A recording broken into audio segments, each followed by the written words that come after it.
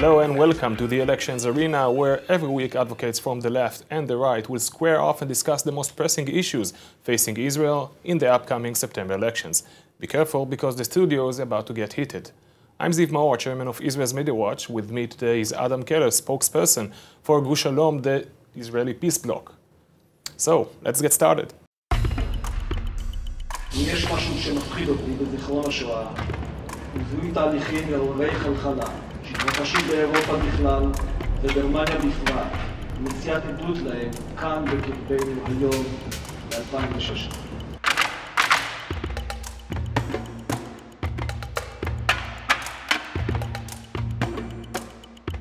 אין יותר קל ופשוט מלעורר חרדות ולהלך אימים, לשנוא את הזהב. So, Yair Golan, a former general in the IDF, have once again stated that he identifies Nazi signs within Israeli public. Now, I'm a great champion of free speech. I did believe that when he said those things, wearing the uniform, serving in Israeli military, it was indeed a disgrace. A man in a uniform is not allowed to say such things. I, of course, obviously disagree with him. I do identify racism and indications for anti-Semitism, which we'll discuss later this show, but not where he sees them. But as a politician that is running to the upcoming elections, I have no problem whatsoever with him making such statements and taking political responsibility for that. What is your view on that? I think that you should understand what he is saying. Also, he tried several times to explain it, and people didn't understand or didn't want to understand. Of course, when you say Nazis, then the first thing which comes to mind, very naturally, is Auschwitz, gas chambers, crematoriums. But he was certainly not speaking about that. He was not saying, I see in the Israeli society people who are intending to put other people in gas chambers. He was talking about Germany in the 30s. And then we have to think of where did this monstrous phenomenon of Nazi Germany come from. And I think in January 1933, millions of Germans voted for Hitler to make Chancellor of Germany. I'm quite sure that most of these people had no idea whatsoever that they are voting for somebody who is going to put... Of course they had no idea whatsoever. They had no idea that they are voting for somebody who is going to exterminate millions of people in gas chambers. And I'm quite sure that many of them would have been very shocked to realize that that's what they were voting for. Not to speak about it, that very many of them were going to lose their lives in bombings because of voting for him. What did they have? There was in Germany the question of, essentially, of whether all people are equal, regardless of race, nationality, and so on. These were not the issues discussed. No, the issue in Germany... The issues that were discussed in the dawn of the Weimar Republic were, in fact, how good is democracy? It was actually called by name. Democracy itself was defamed. The people voted willingly to Hitler.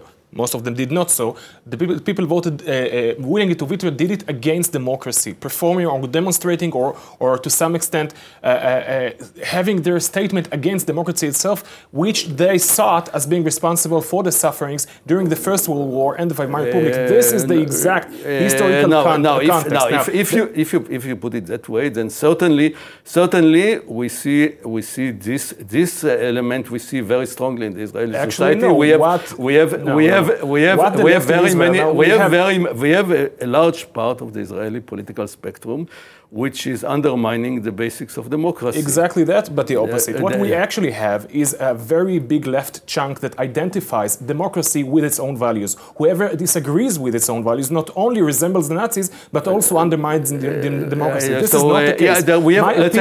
Adam, my opinions against the Supreme Court, hyper-activism, in fact, his action, the court's action undermines democracy by his doings because it undermines the way that the will of the people is being expressed. So we have a disagreement, we have a dispute that we have to solve. But saying that anyone who disagrees with you is a Nazi and undermines democracy.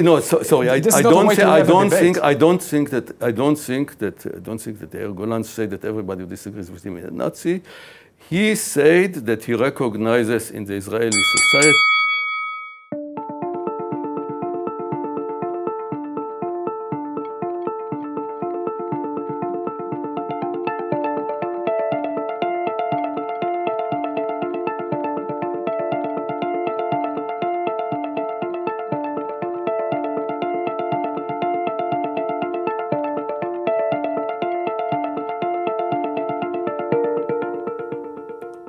So we're moving on from an individual who have recently left the army to someone who is just recently rejoined it.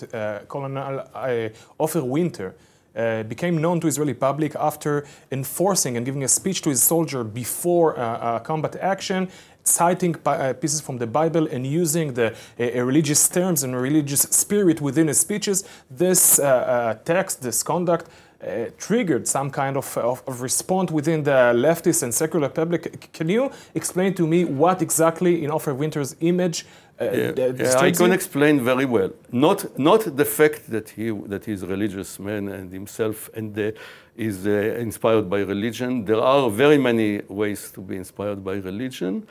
What was very much disturbing is that he was speaking in terms of a holy war. He was telling his soldiers that they are going to fight a holy war, a war on behalf of religion, a war in which God tells them to fight against the enemy, and that is something very negative, something which people in Israel are very quickly condemning when you see it on the other side, something which was responsible for some of the most terrible episodes in history, including episodes in which the Jewish people were suffering very much, in the Crusades, in the Inquisition in Spain, Adam, the comparison by definition is completely baseless, because if you put jihad and inquisition on one hand, and you put the concept of a holy war as it is being conceived in the Jewish tradition on the other, you see totally different things. Let me finish. The holy war, or the Milchemet Mitzvah, the war which is in fact a commandment of a God, is either by definition defensive or directly ordered by God through means that no longer exist. Do you reject the book of Joshua? Do you reject the book of Joshua?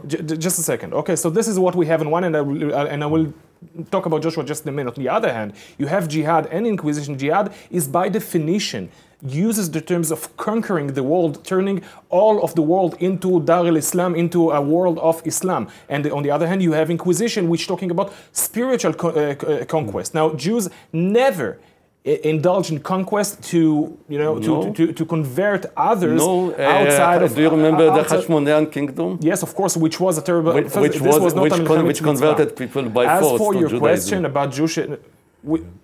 An historical fact which is being disputed when you're talking about the Edomites being forcibly converted by King Yanai, and the Galileans, and the guys being allegedly forcibly convinced, and historians are disputed about this issue. We're talking the first time in history when somebody forced people to very unfortunate mistake in Jewish history. This forced conversion, a mistake, hopefully would never repeat on itself. As for the book of Joshua, this was indeed the kind of war, of holy war, that was directly ordered by the divine, by God, which is something that we no longer exist. Now, the very specific war that Winter talked about, or gave a speech before the soldier went on to, was indeed a defensive war. Let's not forget that the Jewish people at the time were sieged in their homes, being bombarded by anti-Semites on the other line. This was indeed a holy war. When you say that this was a holy war, that shows even how much more it is dangerous what Ofer Winter said.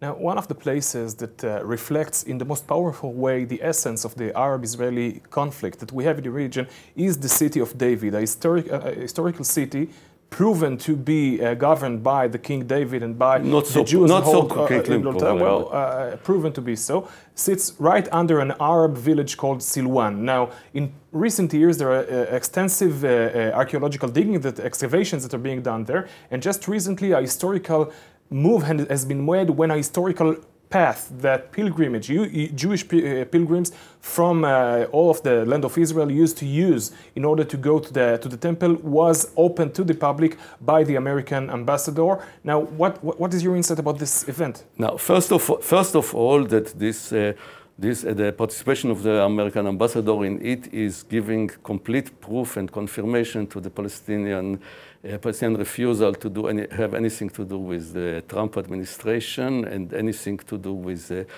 their plans, their so-called deal of the century. I think that any Palestinian who sees this picture of the American ambassador to Israel and sees that he did this act and was not immediately called back to Washington in disgrace, then any Palestinian who would take Trump seriously. What is disgraceful? Disgraceful is that East Jerusalem is occupied Palestinian territory. No, it is not. Yeah, I know. No, I say in my view, the East Jerusalem is occupied Palestinian territory. It is exactly this week the people in East Jerusalem are very much resisting the Israeli occupation, confronting the police, which is in fact not police but occupation army. And the whole world, except for Trump, recognizes Jerusalem as Palestinian territory. You are speaking the language of the past. No, I don't speak. I speak the present and the future. Let me explain what I mean. We are at the verge of a breakthrough. We have Arab states throughout the region aligned to finally make a breakthrough within this 100-year-old conflict. Now, your way, the way of acknowledging the false and ridiculously invented Palestinian nationalism and try to give them a state to bombard us. This have been tried and miserably and bloodily failed. Now we are phasing on, we are moving on. We are stripping ourselves from the notion that there is a Palestinian nationality to negotiate with. It's not a breakthrough, it is a total dead end. I predict that this very rotten regime in Saudi Arabia will not last very long. Now, I wish this prediction anyway, Israel has, in the last 100 years, Israel has several times tried to bypass the Palestinians and make a deal with somebody in the Arab world. It never succeeded, it never will succeed, because Palestinians are here. Palestinians will not go away, and there is only two real options for Israel. Either to let the Palestinians have their own state, or to accept Palestinians as citizens of Israel voting in Knesset elections. Thank you for those strong words, as updated as 2007 or so. And once again, I wish that your recent prediction will end up just as any of the other predictions of the left. Let's say about the Saudi regime, I don't know. We have seen all kinds of regimes in the Middle East falling, but that's not the most important. No, it's not the most important. But even... בוקר טוב, עורכת הדין לאה צימר. את מסנגרת על מחבלים, בני משפחותיהם. דמיינתי אותך אחרת לגמרי, גבוהה, כזאת, יותר ג'בארי. את הזנב ואת השפם של השטן נשארתי בבית. לא, בכלל לא בקטע. כינו אותך ככה, אבל נכון? שטן וכל מיני כאלה. כן, היו כינויים שונים. בוגדת, שמאלנית, פרקליטת השטן.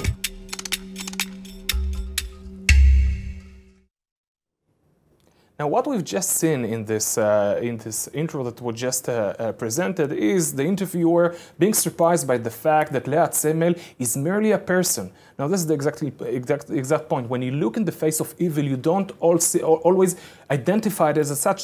Sometimes, many times, in fact, almost every time, it is just an individual person. When your mission in life is to defend anti-Semite terrorists who kill kids and see this as a just cause and just mean to their ends, well, you have a moral problem. Now, when we're talking about a movie that celebrates such an individual rather than condemning it and end up getting a prize, then the people who made this movie and the people who gave the prize are being inflicted by the same moral...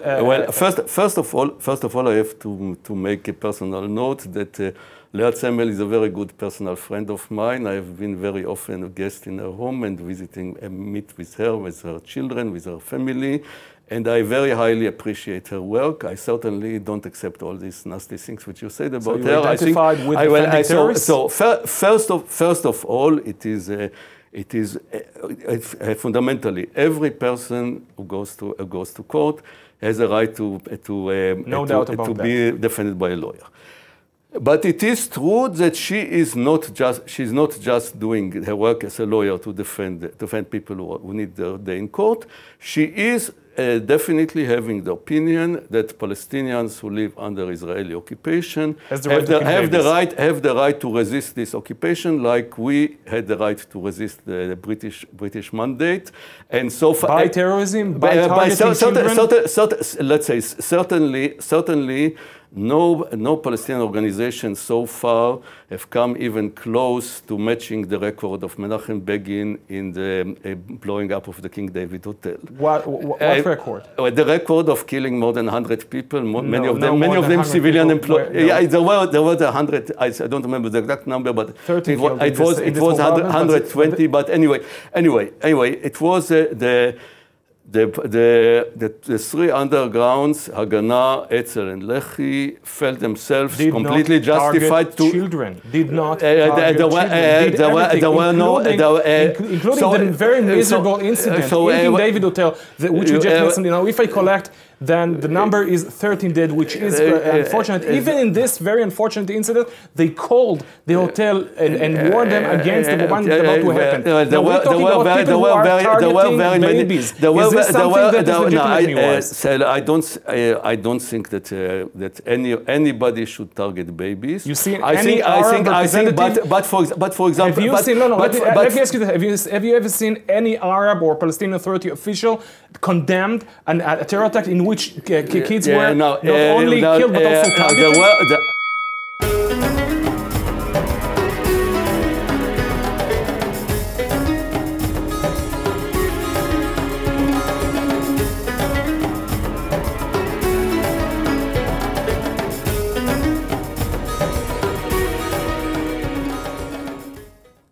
Now, as I mentioned in the opening, I'm a champion of free speech. I really appreciate people confronting me with opinions other than mine, as we do over here. Now, I do have a red line, which is anti-Semitism. Now, it took enough time for the Israeli government to acknowledge that BDS is not a legitimate form of protest, but an act of anti-Semitism, because basically it means I do not purchase a product or whatsoever because it came from the Jewish state. Now because it came from Israel. Because it is not because it came from a Jewish state. It came from a state called Israel, which is doing things which people feel that the markings which certain European governments demand on Israeli products quite resemble the yellow patch that Jews have to have. No, absolutely not. In the past.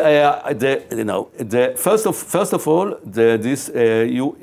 what these European governments did is not BDS at all. It's not boycott of Israel. It is even not boycott of settlement products. It is just discriminating against Jews. Yeah, it is not of Jews. It is telling this particular product which comes to you and written on it "Made in Israel" is in fact not made in Israel. It is made from other. Even though I do not acknowledge that there is an occupation by the legal term, there are many other occupations anywhere in the world, but no other occupier is the man to mark his products this way. Only the Jews. So not because of Jews.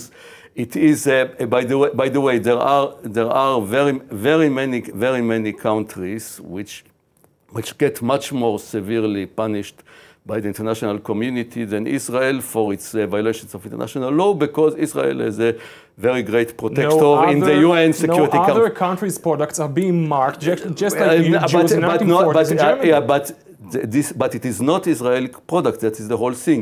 There are Israeli products, and there are products which come from occupied territory, which is not part of Jews. Israel. It's not. You all the time say Jew, but it is not a question of Jew. It is a question that there is an occupation. There is Israel is holding under. There is the European community made a deal, agreement with Israel that Israeli products are going into the European market without customs. There is a territory which is not part of Israel, Because which Israel did not. Israel the did laws not, of occupation are being redefined. Israel, We're only talking about Jews. Israel Occupation did not, is one thing, but when a Jewish... Adam, listen.